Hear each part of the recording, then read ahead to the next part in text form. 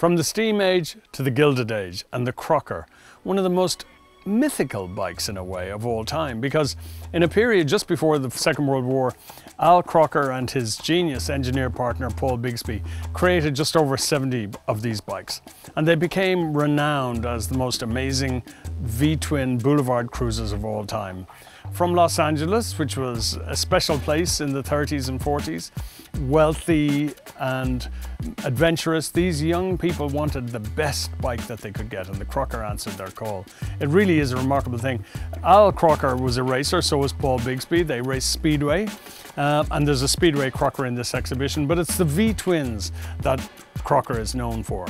And an interesting little side note, Paul Bigsby was not only a remarkable engineer, he had a second life really after Crocker when he created the variable vibrato arm for a guitar, also known as a whammy bar by some people.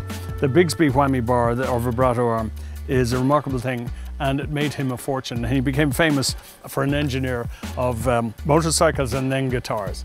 This Crocker V-twin in the exhibition number 31 is really one of the best in the world, and we're so happy to have it in the show.